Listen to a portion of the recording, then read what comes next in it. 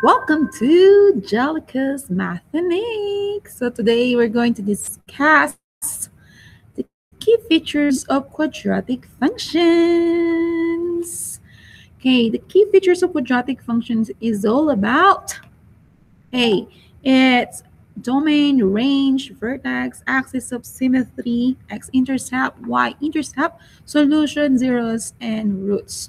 So you must be familiarized with the key features or the key terms or vocabularies. Okay, so let's start. Let's start. Let me just present to you the screen. So credit to the owner of the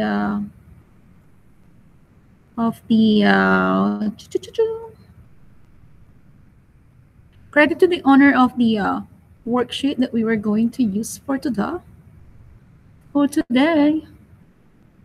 Okay, so show. Okay, so the screen clearly. So I just snip it. So I will also attach the link below for this activity.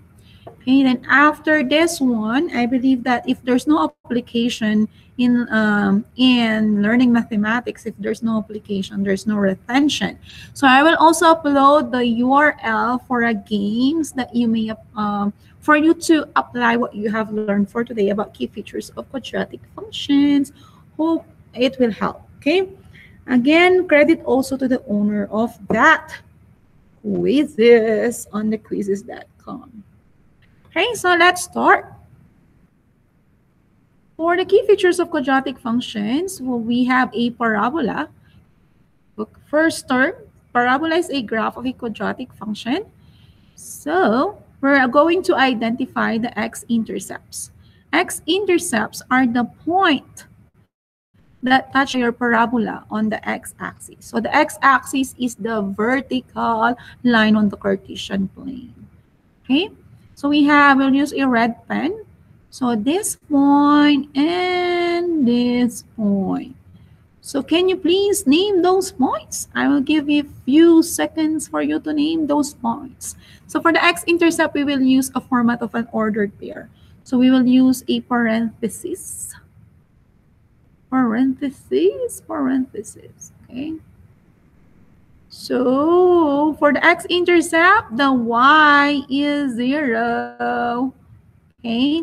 So I can see 2 points for this one for our x-intercept. So we will do 2 ordered pairs in here. Again, for the x-intercept, the y is 0. So what are those points? Ready? Please type your answer in the chat box or comment right down below for your answers. 5, 4, 3, 2, 1. Awesome. Very good. Very good. So for that, I will give you a big shout out. Awesome. Good job. Okay. So the first point is, you're right. It is 2.5. 2.5. And then the second point is, because it is on the left side of the Cartesian plane, so don't forget a negative number. So it is a negative 0.5. So negative 0.5. Okay. Don't forget a negative numbers. Frequently, we forget writing negative. So don't forget it. Take note of that. Okay, for the y-intercepts, okay, let us use a blue pen for that so that you can see the difference between the x-intercept and the y-intercept. So the y-intercept is the point that touch by your parabola on the y-axis. The y-axis is the vertical line. So x-axis is the horizontal, correction, to make it clarify. X-axis is the horizontal one, and then the y-axis is the vertical line. Okay, so therefore, for the x-intercept, let me highlight it. Highlight the y-intercept. For the y-intercept, the x is always equal to 0. Take note of that. So give me the point that touched by your parabola on the y-axis. 5, 4, 3, 2, 1. Good job. Okay. Awesome. Okay, another awesome sound effects. So the answer is positive 2. You're right. Oh my God. You are all awesome. And you are all Mathinik. You are very sharp and smart in mathematics. Next, we will do the vertex. We will find the vertex. The vertex is the maximum point. Okay, the vertex is the maximum point.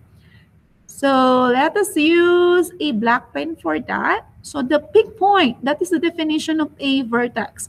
The definition of a vertex is the peak point of the parabola.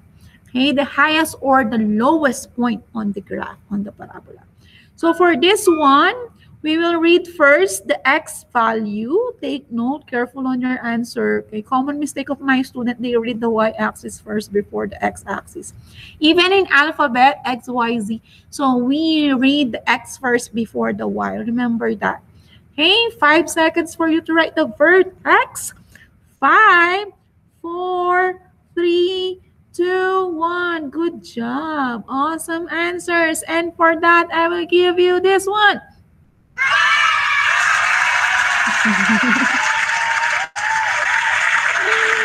Nice one. Okay, so the answer is positive 1 and 4.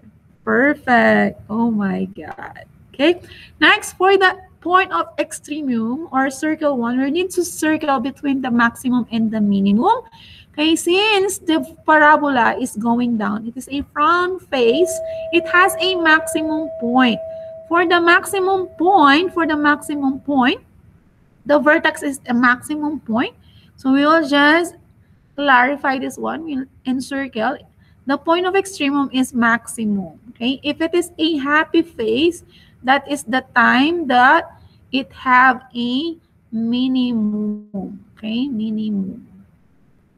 Or if it is a sad face, it is a maximum. Take note. Okay. And this one, the quadratic term, for a happy face, the quadratic term is positive. Okay, and the graph is going up. Okay. If the quadratic term is negative, okay, the graph is sad face, and the graph is going down, okay, facing downward. Okay, if it is a frown face or sad face, okay, the point of extremum is maximum.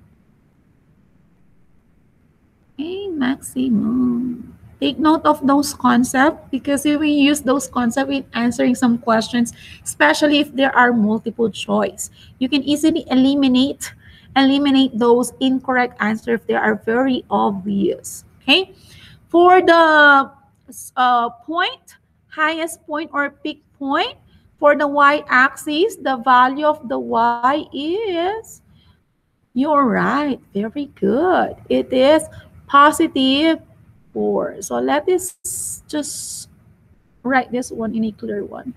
So you're right, it is very good. It is positive 4. For the axis of symmetry, so we will draw a vertical line for the axis of symmetry. At one point, so we will divide the parabola symmetrically or two equal parts of it. So symmetrical. Now, at one point does your graph or the axis of symmetry touch the x-axis? So it is on positive 1. Oh my God. Okay. You are doing great. Okay, so it is a positive 1. For the axis of symmetry, we'll write our answer in the x equals form. Okay, x equals 1. Okay, for the root solution and zeros, as I mentioned on the previous video, okay, we use different terms, but the answers are just the same. So let me just clarify this one. X-intercepts, this is just a dash 1. X-intercepts,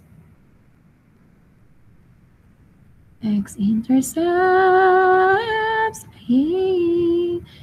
So x-intercept, I will just write 3 dots in here, means conclusion. X-intercept is also the same with our roots. It's also the same with our solutions. And it is also equal to the 0. So these are just all the same. We just use different terms. So if the question, if on the question it's asking you what are the zeros, those are also the solutions. If they're asking you what are the solutions, those are also the roots. If they're asking you what are the roots, they are also the x-intercept. They are just the same. Since we all know what are the x-intercepts, okay, since we all know that we have already the x-intercepts, so the roots are very obvious. We can write, we have different forms in writing the answers. Okay, so for the roots, we're looking for the value of the x. So for the roots, there you go, you're right. For the roots, the first root is equal to 2.5. And then the second root, we can write x sub 1 or x sub 2, but they are still the value of the x-intercepts. And negative 0.5. Don't forget the negatives. Okay, for the solutions, can you please write your answer on the chat box? What are the solutions for the key features? Oh my God. I can already see a lot of answers. I can already see those answers showing up, popping up on the chat box. So again, if you have questions, don't hesitate to write your question on the comment box. Probably your classmates also wanted to ask that questions too, but they are hesitant to raise that questions. So it will help a lot to express or to tell me your or write down below your questions. Good job. So for that, again, you will receive a oopsie. Okay, good job. You are all amazing and wonderful. Awesome, guys. Hey, again, same, you're right. So the answer is for the solution, x is equal to 2.5, and x sub another value of x is equal to negative 0.5. Don't forget the negative. You may also write your answer in the form of an ordered pair. So which what we did on the x-intercept, like 2.5 and zeros. And also we have also negative 0.5 and zeros. 0.5 and zeros. Don't forget the comma, okay? That is very important. Or you may also write your answer in the form of bracket, like 2.5 and then negative 0.5. Okay? So we have different forms, but they are just the same. For the zeros, voila. So for the zeros, we already got the answers. Since we all know that root solutions and zeros are just the same, so we're just copying them or writing them also. Okay. So the value of the x, my cursor is missing. Okay, so there you go. I can see it right now. So we can also write a blue pen in here. So same, the roots, zeros, and solutions, as I repeat, are just the same, similar, equal. So it looks like y, so we'll extend it. Negative 0.5. Okay, so that is the answers. We can also add for the domain and range in here. Okay, what are the domain? These are also the key features of the quadratic functions. So domain, we're focusing, this is letter D, I'm sorry. For the domain, we're focusing on all value of your x-axis. So concentrate on the x-axis. Okay, what are all the value of the domain or that are included on the x when you graph them or when you graph it on the graph given on this side? So as just imagine, okay, based on the axis of symmetry, when we extend, so you can see an arrow on both ends of the graph. That means it is infinite. Okay, if we're going to extend the graph, okay, going to the left and right, okay, on both sides, okay, just imagine that as the graph going down, it is also expand it is also expand on both sides. Okay, expanded on both sides. Okay, so that means as it goes down, it also moving widely on both sides. So that means all negative numbers, zero, and positive numbers are included on the domain. So we can write a symbol all real numbers in here. Okay, or you may also write your answer in a word, complete word like all real numbers. All real numbers. You may also write your answer in the form of an infinite symbol, okay, that are included. So negative infinite numbers, because all negative numbers are included. Zero is also included, and also all positive numbers. So we can also write positive in here or not. It's still the correct answer. Okay, next one. So let me highlight the domain since it is also part of the key features of the quadratic function.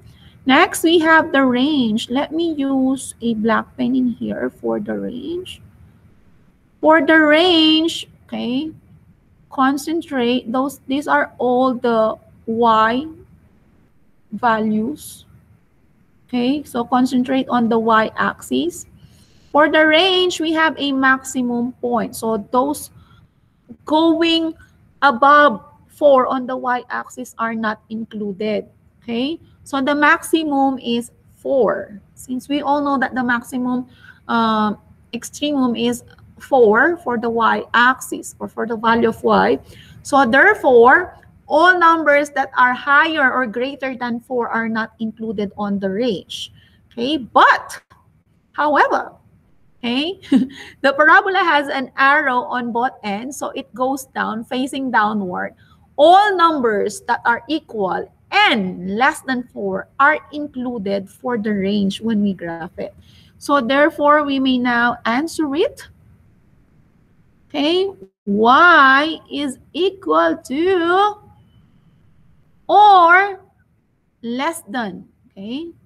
Y is less than or equal to, okay? Let me just clarify this one. Y is less than or equal to what? To what? To what? To what? You're right. Again, another big awesome for you. Awesome. See? Okay, so it's positive 4. Oh my God. Okay, so the value of the range is less than or equal to 4. Okay, so that's all for today. If you have questions, please type or comment down below. Okay, you are all Mathinik, very smart and quick learners in mathematics. Again, welcome to Jelica's Mathinik. Hope you've learned a lot. Enjoy while learning. See ya. See ya, see ya, see ya.